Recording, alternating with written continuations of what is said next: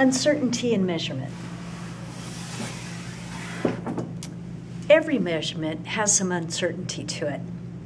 In this example, I've reproduced a ruler, and each increment is 1 millimeter, which is the same as 0.1 centimeters.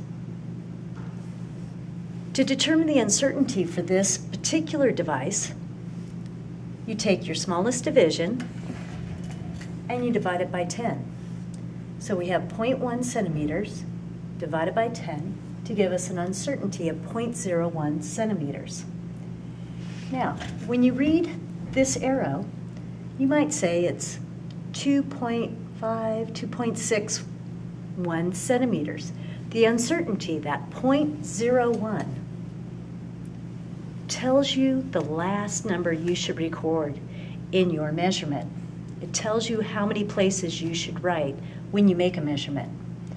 If you just write 2.6, you're not really letting the reader know that you could guess the next place. So uncertainty lets you know the place that you can guess. When you make that measurement, you might say 2.61 centimeters plus or minus 0.01. It is assumed, if that's not written, that the 0.01 is plus or minus 0.01.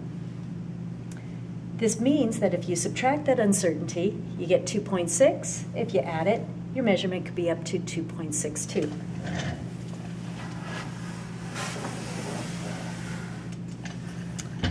Another example. In this measurement, I have 4.5 plus or minus 0.1 meters, which means that measurement could be 4.4 meters up to 4.6 meters. Another measurement, this says 26.00 mils. This last place is the uncertain digit, and it's plus or minus 0.01 mils, which means your reading is 25.99 all the way up to 26.01 milliliters.